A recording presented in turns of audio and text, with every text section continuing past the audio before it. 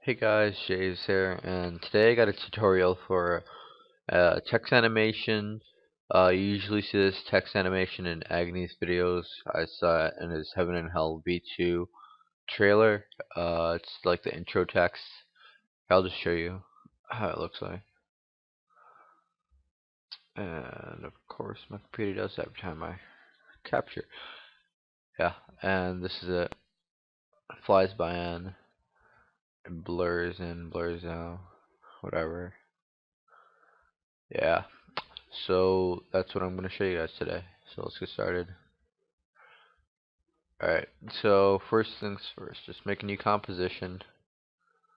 Just name it whatever you want. I'm just going to make a tutorial. I'm just going to make this 10 seconds long. Uh, you can use your presets or whatever. I'm just going to use that. Alright, so first thing you want to do is make a text layer. So I haven't been a tutorial in forever. Name it whatever you want. I'm just gonna just do what I just did before. The text I'm using is Bebas, Bebas, and font size. I'm just gonna put. You want to make font size right now, otherwise, if you change later, it'll mess up your animation. I'm just gonna put around 65,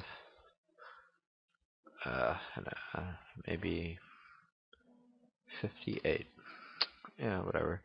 Alright, now just center it. Right there, seems good. Alright, so now what you want to do is just make a camera. Make it 35 millimeter. Already got that. Press OK. Now you want to make this a 3D layer. If you guys don't have this little thing right here, just right click on this bar right here, go to columns and click the switches. Otherwise you can probably go over here or something. I'm not sure. Alright, so since it's a 3D layer, and if you hit P for your position, it's pretty much going to, if you hold down Shift, it'll go by faster, so you don't have to keep going. It's pretty much going out and in. So what you want to do is, oh yeah, I forgot to put a ramp on my text. Right, for your text, just make this white, no, not white, kind of grayish, and make this part black. Make this part 3 blend with or whatever, and make it a radial ramp. So put your first start point above your text and your end start point. Oh crap, not keyframe. Nope. End start point down there somewhere. If it's too dark, you can move it up to whatever you're liking. Just mess around with that. I'm just gonna keep it like right there for the tutorial. Alright, so what you want to do now is animate this to come in and out. So just hold down T so you can get the opacity and keyframe the position and hold down Shift and in your Z axis move this up till right there, and then go about, I'm just gonna say 1 second, and then turn it down, hold on Shift, bring it down like right there, and then just go down to like 2 seconds, and then go down just a little bit, not too much, because you still want it moving, and then go to like 2 seconds, 45 seconds, and then turn that, hold on Shift, go like right there. It doesn't have to disappear yet. Alright, so for your opacity, just go to that keyframe over here, keyframe it, turn that down to 0. Alright, so what you have here is basically your text coming in and it goes out. Yeah, that looks alright right now, but we can make this better. First off, you want to make a fast blur. Just type fast blur. If you can go to effects also and just go to generate effects or whatever, and then drag that onto your text. Now you want to have the settings repeat edge pixel and make this at 90. Now go to your first keyframe and keyframe it. Then at 45 seconds, or not 45, 45 millisecond, go there and then keyframe that down to 0. Click U so you can get over there.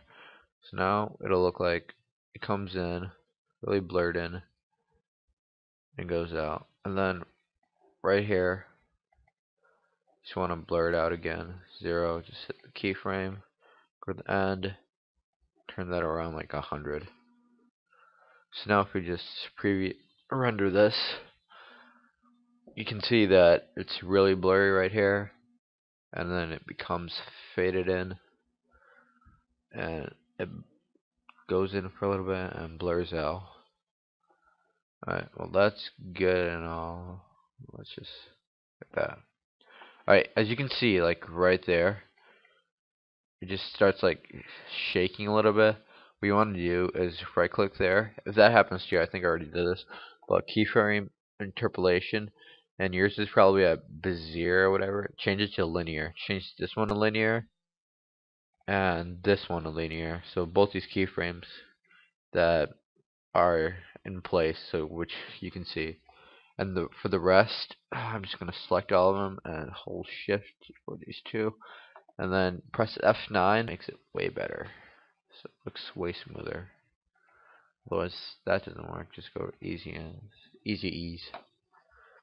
Alright. So now it looks way smoother.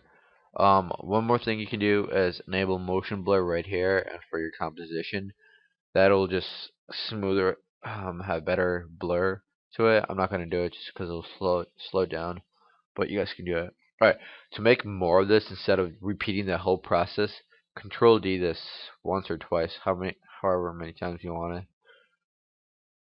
Let me just bring this up. I didn't do that. Alright. And hit U for both of these so you can see the keyframes. So for the first one, I'm just going to bring this down to a quarter because it's lagging my computer. And just bring that at the end. And hit off the thing and then go at the end over here. Bring this over here. And now what you want to do is change the text on all these. Say for his subscribers.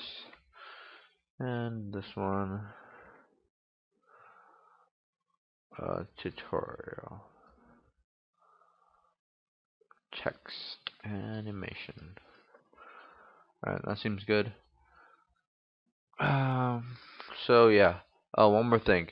If you guys want to sync this with your song or whatever, I don't have a song right now, but what you want to do is get your song, sync it how you usually would have it, and then for your end key, or your start keyframe, that's when you want it to. That's when you sync it to wherever your music begins or when the kick begins, and then just fade it out or start to fade it out wherever you want it to kick back again, whatever. Usually you do that with trailer music or like cinematic music, but yeah, that's about it. Hope you guys like this tutorial. Please leave a like and comment of what you guys want next and how I should improve. And hit the subscribe button if you already haven't. So yeah, thanks guys. See ya.